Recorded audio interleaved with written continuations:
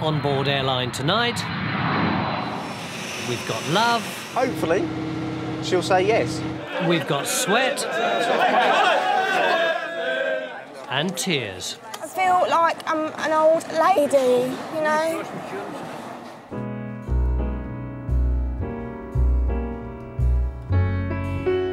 Come fly with me, let's fly away. If you can use some exotic booze, there's a bar in far Bombay. Come fly with me, let's fly away. Aberdeen.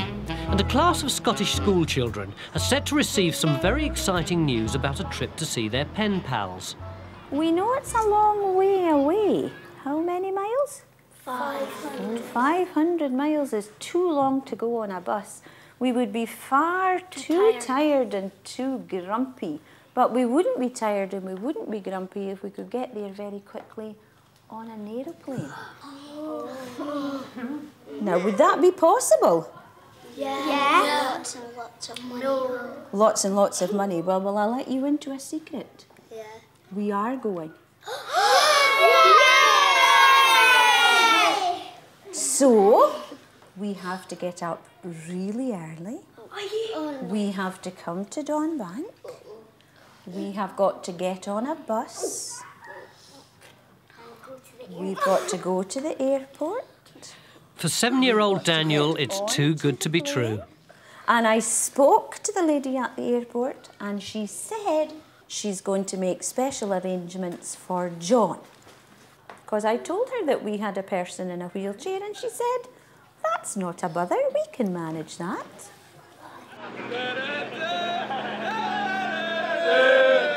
It may be 9:30 in the morning, but for a group of lads jetting off to Spain, the party begins in the airport bar. Basically, we're on rugby tour. We're going to have a good time, plenty of beer, plenty of messing about.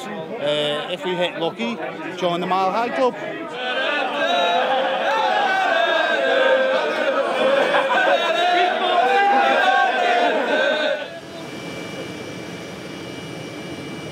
That could be a very, very lively flight. I do not envy the cabin crew at all on that one.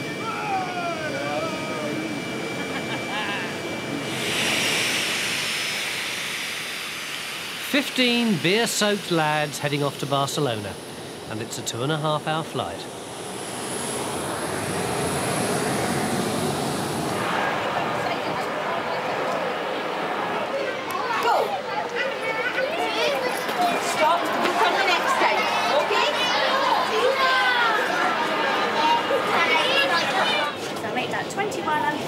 That's it.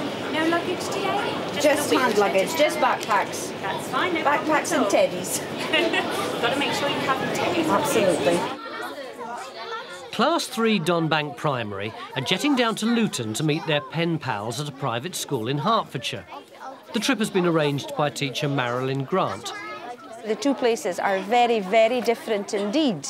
Their school is set in the middle of the English countryside, whereas ours is in a housing scheme in Aberdeen. The children that go to that school are terribly different from ours. But again, when two lots of children meet together, those kind of things don't matter.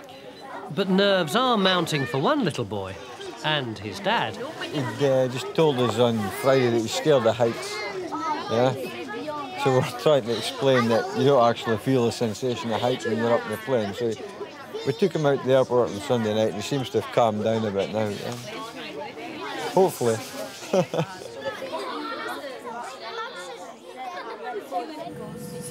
Stewardess Janie Stock has just 20 minutes to prepare the plane for the kids, but she'd rather not. People who eat Murray mints, opal fruits, or have children under the age of 16 should not be boarded at all. They leave the sweetie wrappers in the pockets, you see, and children are hard work.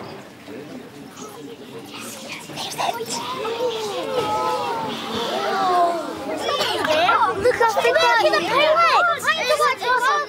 the The kids are desperate to board the plane, but like all wheelchair passengers, Johnny gets on first. 500 miles away in Luton, there's anticipation of a different kind. Today is going to be the most nerve-wracking day of my life ever. Basically, I'm planning to propose to my girlfriend at the airport in front of everybody. We've been going out for only about 3.5, 4 months, and everything feels fine and it just seems right. So I've got the ring tucked away in my pocket, and hopefully she'll say yes. Mark's girlfriend Heather is an EasyJet stewardess due in shortly on a flight from Belfast. As usual, taking control of organisation and logistics is supervisor Jane Bolton.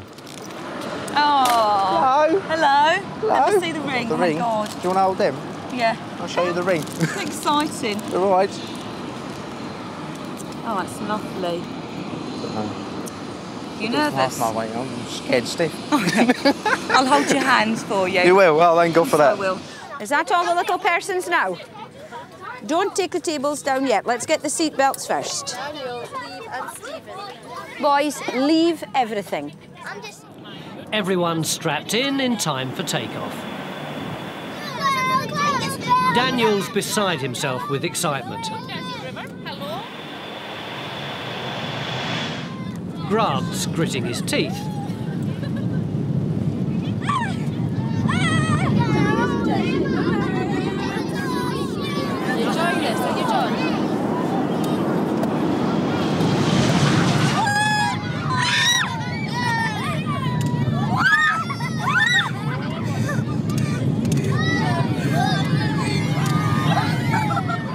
Back with the other children, the drinks trolley is doing a roaring trade. We've got no beer left, I'm afraid. What spirits you got? Okay, Bacardi, vodka, gin, brandy, and whiskey. Good name, Dan Daniel. We're having a couple of ales. We are. And which way's east? we had a couple of smokes on the way as well. We haven't said Oh, we did. we did. Apparently on this flight you're not allowed to drink your own alcohol. We had a couple of bottles of Jack Daniels and the stewardesses were straight down on us like a bunch of hawks, taking us straight off us and selling their alcohol at exorbitant prices. I mean, obviously a nice little money earner for them. But as the alcohol flows, the cabin crew looks set for some turbulence. Did you like the takeoff? Was that good? Did you feel it rumbling along? It gets really fast, doesn't it? It's great. Well above the clouds now. Would you like to go up to the front? See the pilots, would you? Yeah? Even Jane is taking a shine to the kids. Can you go straight in? Hello. Yeah. How are you? I'm fine. Fantastic. How fast does the aeroplane go? Oh, look at it. It's going almost 500 miles per hour if you're in your car. Oh, it's cool. You better keep your hands on the thing. You ever look out the window? It's a very good view of Scotland. It's not, they're very well behaved children, surprisingly enough. They are very well behaved indeed, very excitable, you know. In Luton, there's a welcoming party. It's like the first time we've seen someone from a different country. And it's just like so exciting.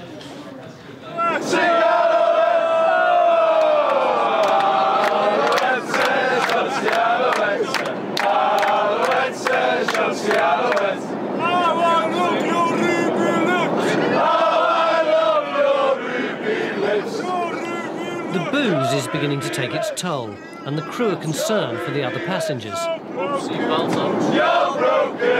Everyone just shut up. Okay. Guys, hold for 1 minute. Has anybody noticed these two lovely children sitting over here? Sorry. Do you think that maybe you guys feel overwhelming them a little bit, like sort of being up and being loud? Because I certainly know, I mean, I'm feeling overwhelmed, so if they feel overwhelmed, you know, so just have some respect, okay, guys, please. Bastards just like to keep the noise down, yeah? Excuse me. There's a lot of people on board. He's got one line for every medium. Put your seatbelts on. Ladies and gentlemen, this announcement stands sent in to Luton. The captain has You're a good girl. You're a good girl. As the plane comes into land, Grant's feeling sick. She feels sick. She's just been sick. But one of his classmates beats him to it.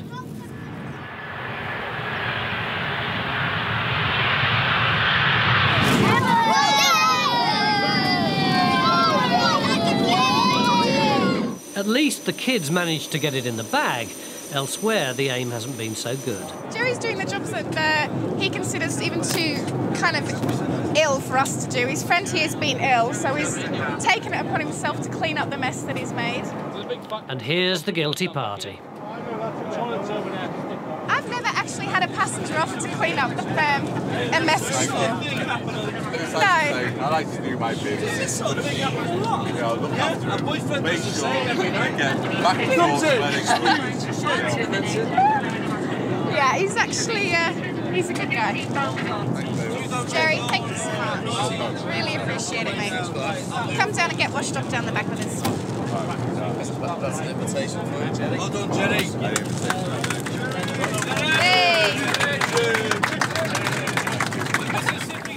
Back in Liverpool, it's not booze, but fags that are causing problems for Kevin. No, whoa, no smoking.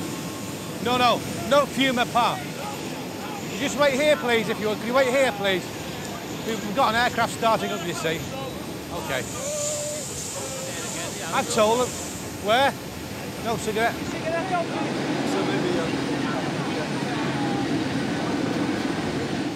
I've just told that fella not to smoke and he's lit it up. Where? That bloke before you just told to put it out. People are getting off the aircraft and they're smoking. They could blow everybody up. It's ridiculous. It's obviously common sense that when you're walking across a tarmac where there's fuel spillage that you do not smoke, and they're actually told by the cabin crew on arrival not to smoke until they enter the terminal building. And people just disregard that instruction completely. It's absolutely ridiculous. They're putting their lives and our own lives at risk. Crazy, irresponsible. Thanks a lot. Might see you on the way back. Thank you. Good luck with your footy. Ta-ra. In Barcelona, the boys have left their mark.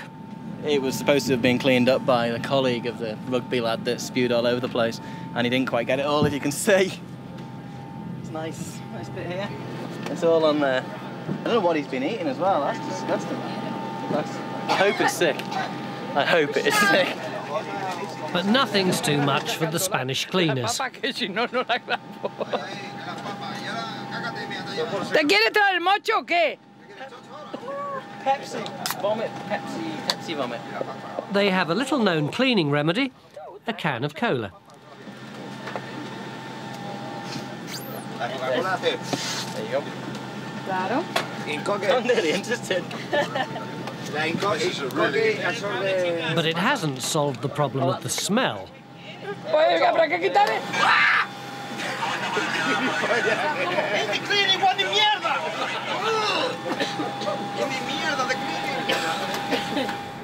It's the big moment for Mark and his marriage proposal.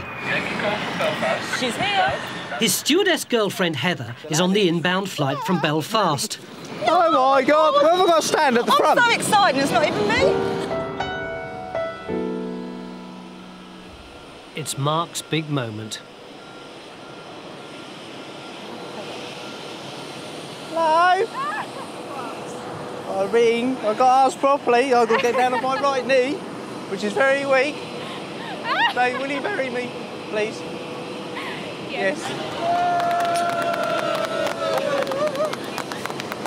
I'll put this on your finger. No, the flowers. Congratulations. Congratulations. Thank you. Well, they're from Mark, obviously, but this is from EasyJet, both of you. Oh, thank you very very much. Thank you. Very proud of you. I feel scared. Thanks for all your help, then. That's all right, not a problem. Cheers. Very sentimental. It's not like me at all. I actually had a tear then, and that's really not like me. Thank you. Oh, that's lovely. Happy ending. Right. Bye. A few stolen moments together and Heather's jetting off to Madrid. Not even the course of true love can be allowed to delay the EasyJet half-hour turnaround. Jane's happy to play Cupid, but she's not so lucky in love herself. I've been single now for about 4 or 5 months now. Yeah. I'm getting on now. My mum's given up. My mum thinks I'm never going to get married. She gave me the money that she was saving for my wedding to get a car when I went home a few months ago. And that's sad, isn't it, when you're nearly 29 and your mum's given up on you? I'm very fussy, really fussy. Can't stand anyone that rings me. I like a chase. I like, well, normally tall and dark, but it's quite a nice builder that's been in that's bald, so. An exciting moment for the kids, and for Miss Grant, an emotional reunion with her opposite number, an old friend from Scotland. Wow! This is Pippa, it's Daniel. This is Pippa, where's Daniel? Daniel Esselman. Right, there you are. Yes. Rebecca. There we go, Rebecca. There she is. Different schools, another country. But Daniel still knows how to impress the ladies. How many teeth have you lost? How many teeth have you lost? Oh, heaps. We've only got 94 left. I've lost, let's see.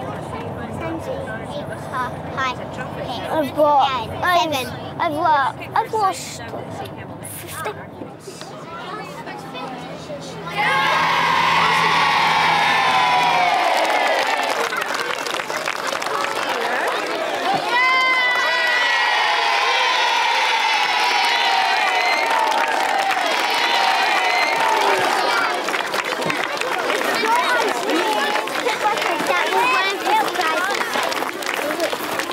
One set of pen pals are becoming inseparable.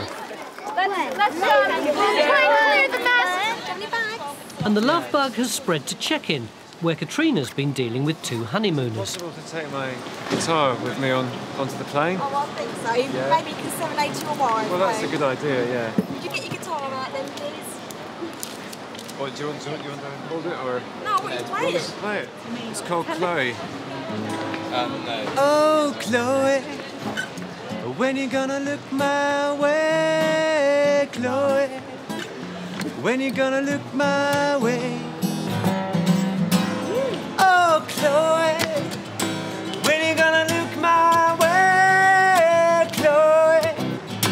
When you gonna look my way, Chloe? When you gonna look my way, Chloe? When you gonna look my way? Oh, Chloe.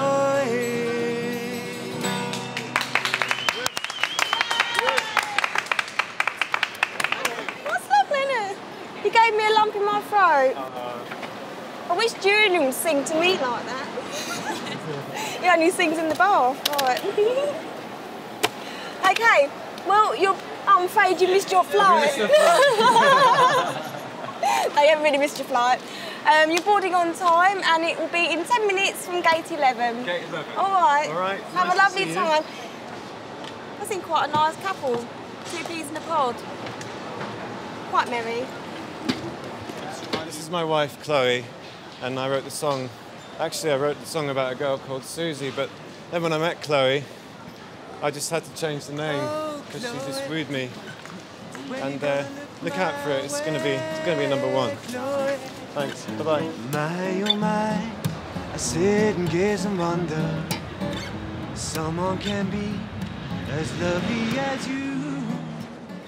We just had a lady that's rang into the office, Phil took the call, and she said, I want this poem read out over the tunnel to my boyfriend when he gets here. Obviously, we can't do that. And she was told that, and Phil said, you know, what do you want us to do? And she said, oh, I'd like you to take down the poem and read it to him. I said, well, I'm not reading it to him, but we'll write it down for you. So I've written it down. Do you want to hear it? I'm sorry I said the wrong words at the right time. It is the adventure of our love. Not smooth, is it? Because it's true and real, but I know it is fiery but pure with passion. Whatever it is, I do miss you, and you invade my mind every second of the day. As long as I live, my heart will never change for you. You are my first and my last. I need you and want to be with you today, tomorrow, edge of our old age, and beyond eternity, going through side by side. I'm sorry, but if someone gave me that, I'd have to be sick. God. That's two love stories we've had today now, isn't it? And they say things come in threes. Daniel, I love you.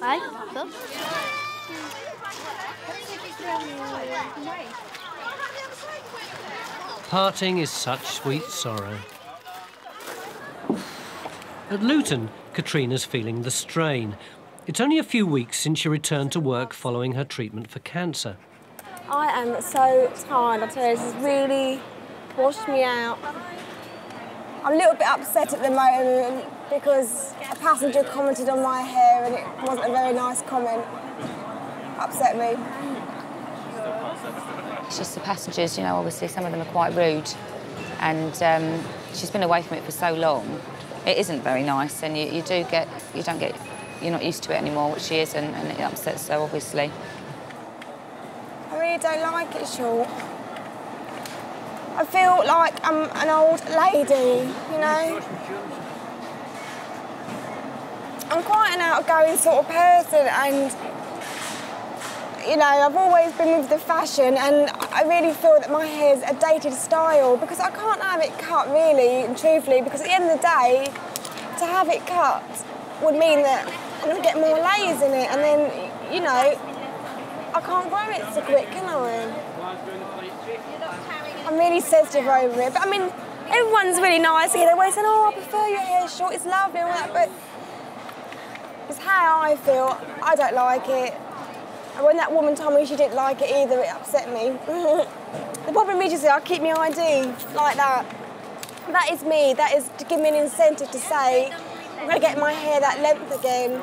And because she saw my ID and said, oh, I don't like your haircut, why did you have it cut? And, you know, it just...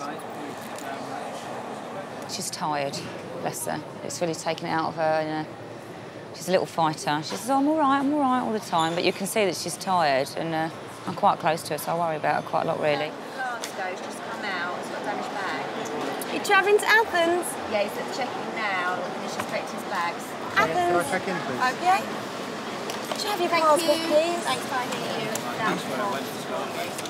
and I've got a reservation. That's all right. Okay. S24DAG. That's great, thanks. Do you have any bags today, please? Yeah, I have. I've got one. Yeah, you can pop it on the scales for me. 21 children, 3 adults. And finally, the kids prepare for the journey home. It's been absolutely magic. Wonderful day. I have taught young children for 27 years and I don't think there's ever been such a wonderful day in the whole of my teaching career as we have had today. Brilliant. Mark and Heather are set to marry in April.